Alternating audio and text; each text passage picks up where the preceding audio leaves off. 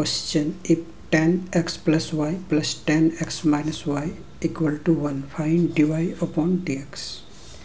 So here the equation is 10x plus y plus 10x minus y equal to 1. तो इस question में हम y को x के टर्म में सेपरेट नहीं कर सकते हैं, तो इसमें हम डिफ्रेंशिएट करेंगे बोथ साइड x के रिस्पेक्ट में, differentiate with respect to x. So derivative of 10x plus y plus derivative of 10x minus y equal to derivative of 1. So implies that, तो इसमें पहले 10 का डिफ्रेंशिएशन होगा फिर x प्लस वाई का, तो 10 का होता है सेक स्क्वायर, तो ये होगा sec square x plus Y, और फिर इसके बाद हम इसमें x प्लस वाई का डिफ्रेंशिएशन करेंगे,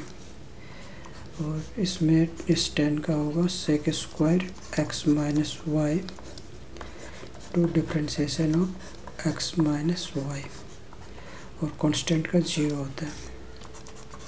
सो sec square x plus Y, और x का 1 होगा और y का dy upon dx, plus sec square x minus Y, और ये होगा 1 minus dy upon dx equal to 0. इसके बाद हम इसमें dy अपॉन dx को लेफ़्ट साइड सेपरेट कर लेंगे, और तो पहले इसको मल्टीप्लाई करते हैं बोथ के साथ, तो ये होगा sec square x plus Y, sec square x plus Y dy dx, और ये होगा sec square x minus Y minus sec square x minus Y dy dx equal to 0. तो इसमें हम dy dx कॉमन ले लेते हैं, तो ये होगा sec square x plus Y minus sec square x minus Y,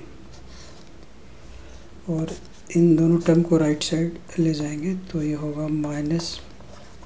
sec square x plus Y minus sec square x minus Y.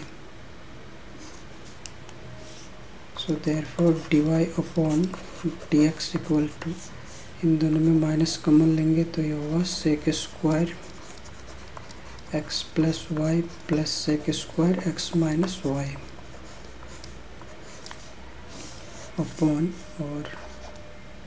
ये होगा sec square x plus Y minus sec square x minus Y, और